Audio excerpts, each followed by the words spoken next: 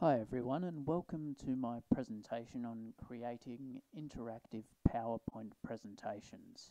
Before I go any further, I want to get straight into showing you what I want to teach in this presentation. Now, this is a presentation I made on prepositions for my students, and if you go to the first question slide here, you can see that there's a blank space in this sentence here asking for one of these four answers. The boy is sitting on the rocking horse is obviously the right answer. If you click the grey box on, that's going to take you to a feedback slide saying, yep, you're right for 2 seconds, and then it's going to take you back to the question. Conversely, if you got it wrong, if you said the boy is sitting in the rocking horse and click that, you'd be taken to a slide saying that, hey, you're wrong, try again. Same with C and D here. Okay, when you do get it right, you can say, right, it's time to go to the next question. Click on the next button, go and answer the second question, and the same thing will happen.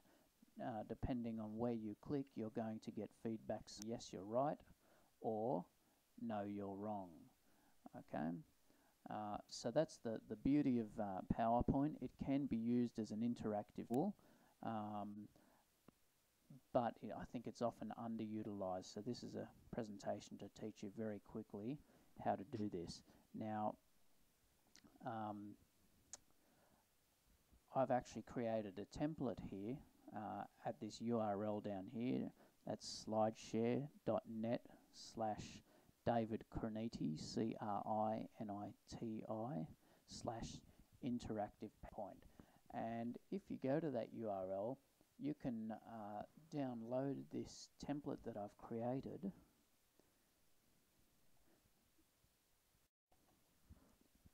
which looks like this. There's just 10 slides involved.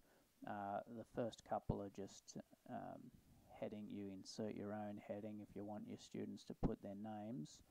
Now, the next slide is just a separator. This separates the test that you're going to create from the template. Now, on the template, I've given you 4 basic slides.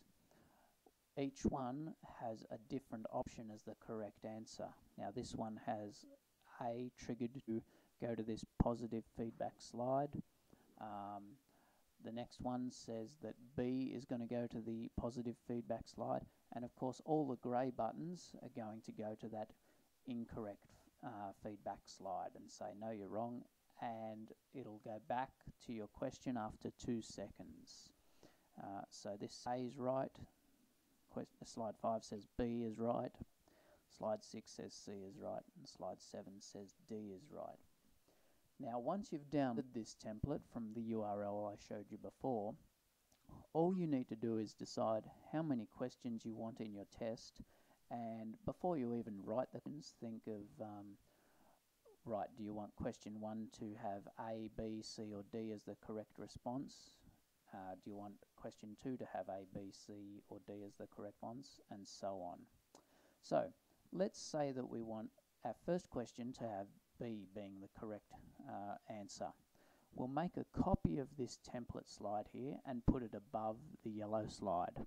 So we'll click on slide number 5 and we'll say insert duplicate slide.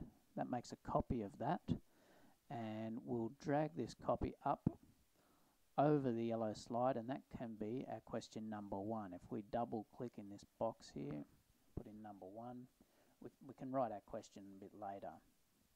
Then say you want question 2 to have D as the correct response. Simply click on this slide in the templates which has D as the correct response and insert duplicate slide to make a copy of it and drag it up over the yellow slide before labeling it question 2.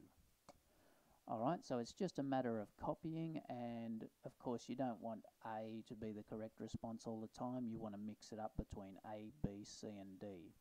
I'm going to pause the video now while I make 10 question slides, and I'll talk about putting the question in after.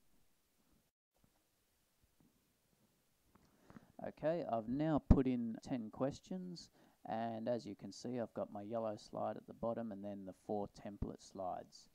Once I'm satisfied that I've actually put in as many questions as I need in the test, I can go through and delete slides. So delete the yellow one and the ones come after it, these template slides, and you'll have your finished is after your last question. This slide saying you're finished is after the last question, and these feedback slides are right at the very bottom. Okay, so once you've done that, it's just a matter of inserting your question, your options. Now, the reason I've got these underscores here is so that you can easily just double click where it says insert question here, double click and type in your question. Then go through and double click on each response and type in a response. Obviously B and C in this example will be incorrect, and D will be your correct answer. Okay, I'm back again. I've just put in the easiest of questions for this example. What is 1's 1? Obviously A, B and C are wrong, and D is the correct response. So if we play this presentation, you click on D and you're going to go to that feedback slide. If you click on any other option, it'll take you to, no, try again. Now, of course, now that you've done this, you don't want to give your students the answer by having it coloured in green. I just made it easy for you to see as a teacher which one's right. So once you've typed in your question, you've got your correct answer in, all you need to do is change this from green to the same colour as these, to grey. So right click on the green button, choose Format O Shape, and in this window here you want to change the colour from green to grey. Right up the top here, then click OK. And basically that's it. So you go through, you write in, I've put in question 2 here. Again, I would do the same thing, right click, Format Auto Shape, and change it from green to grey, then click OK.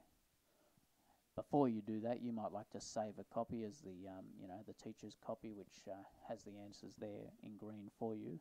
But obviously, you give your students this one. Now, I hope that's been self-explanatory for you guys. I'll just bring up the URL once again. It's slideshare.net/davidcroniti/interactive PowerPoint. If you've got any questions, post them here. I might try and do another video at a later stage which actually shows you how to program those buttons yourself.